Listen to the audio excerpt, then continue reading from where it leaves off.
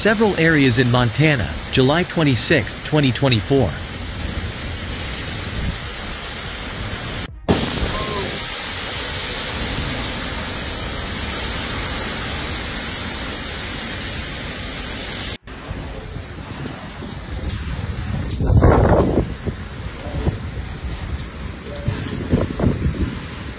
More than 10,000 customers were still without power this morning, following Thursday night storms. The outages stretched across Missoula, west to Alberton and east to Clinton, as well as the Northern Bitterroot.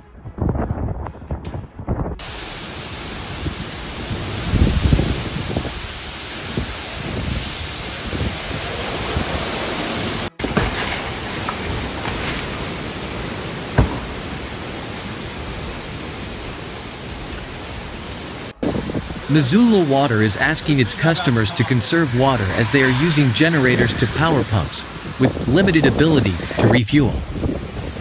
Much of the system has been impacted by the storms and lost power.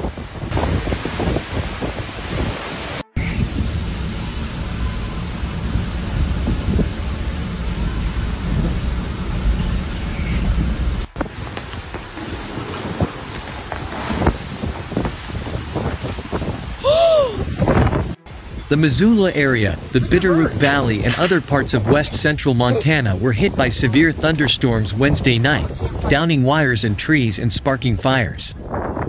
The National Weather Service had been tracking the storms for hours as the cells began moving across Idaho. It's getting pretty exciting over here. Looks like most of the willow tree is down.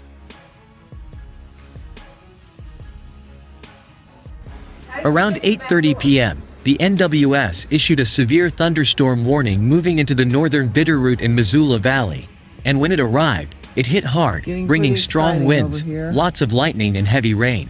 Looks like forecasters are still analyzing data, but winds appear to be blowing at 50 to 60 miles per hour. Pieces of trees are... Where that? My windshield's screwed. Hey, you just rolled? I thought it come down. I've been out there. Right here. I've been out there. Whoa, full power outage. At one point, the NWS reported wind gusts reaching 81 miles per hour at the weather center at the Missoula, Montana airport. Additionally, forecasters tell us they reported wind gusts of 109 miles per hour at the summit of Mount Sentinel. High winds hit Lolo and Miller Creek, knocking down trees and power lines.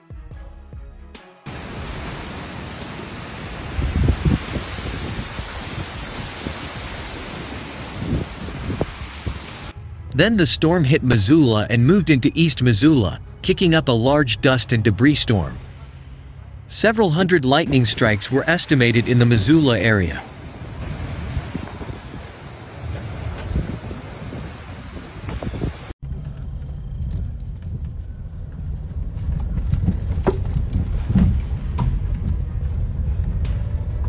Firefighters and police in the Missoula area were busy responding to multiple reports of downed power lines and trees, along with several wildfires. At one point, firefighters were called to a structure fire in East Missoula that was threatening other homes.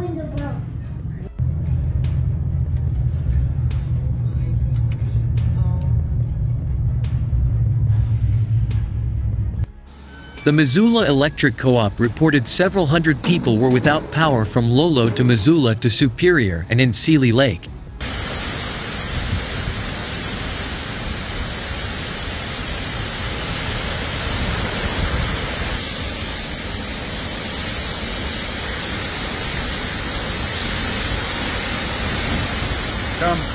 The impact of Wednesday night's storms was still being felt in Missoula County and other parts of western Montana, with downed trees and power outages across the region. A series of severe thunderstorms brought high winds.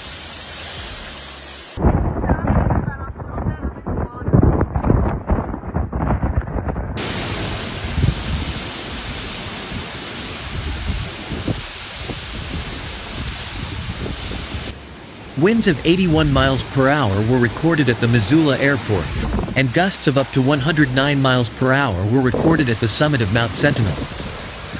Many people were without power for hours.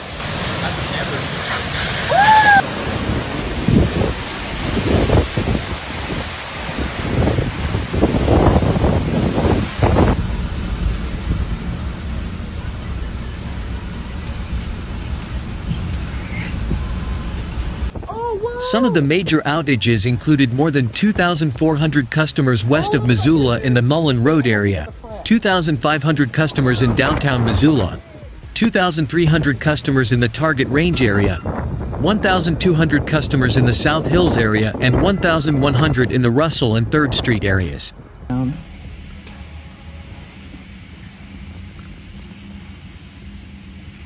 Amazingly, we still have electricity. Well, guess what? We have a rainfall going down the back door.